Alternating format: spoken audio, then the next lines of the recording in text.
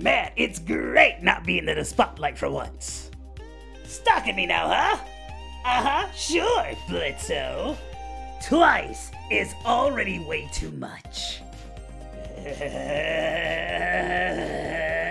Yeah, well, guess that what resilience and talent gets you. Plus, my horns are always bigger than yours, weren't they?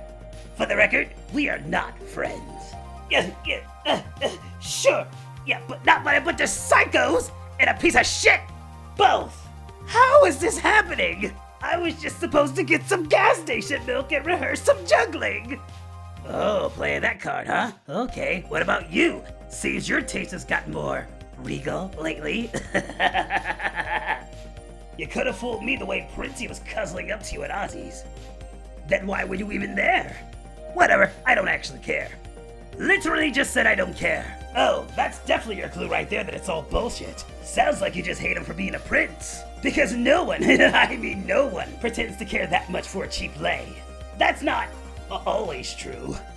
But I guess you're right. They can't all be the same. If some have taste, and some wanna fuck you. You brought it up, asshole!